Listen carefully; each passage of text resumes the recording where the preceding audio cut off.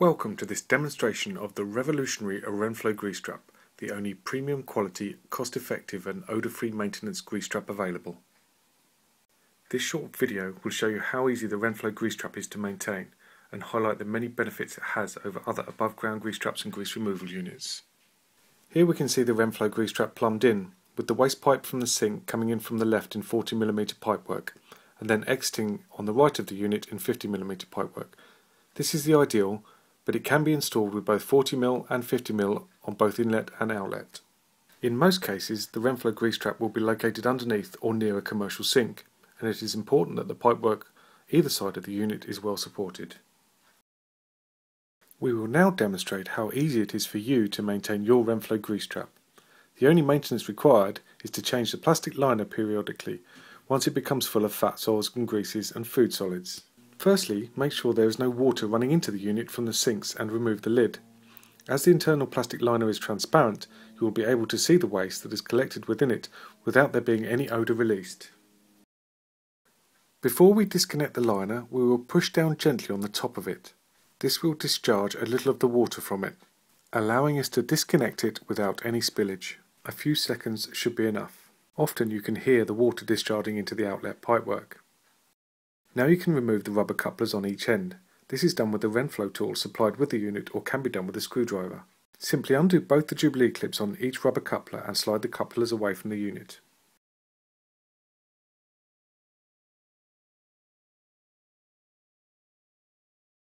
At this point, the unit is free from the pipework and can be moved forward enough to insert the end stoppers. So move the unit forward carefully, wipe round the inside of the gland with a piece of paper towel and ensure that it is clean. Then firmly insert the end stoppers while holding the gland on the liner. We advise that you wear rubber gloves when doing this. The liner is now fully sealed and the unit can be moved safely. Be aware the whole unit with a full liner in it can weigh as much as 45 kilograms, so moving it must be done by at least 2 people. Once you have moved the whole unit to the area where the full liner is to be stored, either lift out the liner or tip it out into the storage facility you have. Here you can see the full liner being placed into a secure watertight storage container. You have now managed to empty a grease trap without coming into direct contact with the waste material or risking cross-contamination in food areas. This is the revolutionary nature of the Renflo Grease Trap. Now you can return the casing to its original location.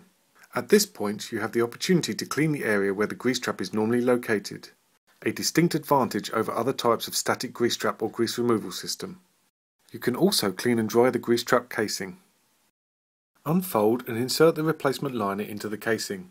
It can only fit into the casing one way round, so make sure it is correct. Simply push the unit back into position like so and slide the rubber couplers over the glands, making sure they locate securely. Do up the rubber couplers. They only need to be watertight and secure, so do not feel like you have to over-tighten them.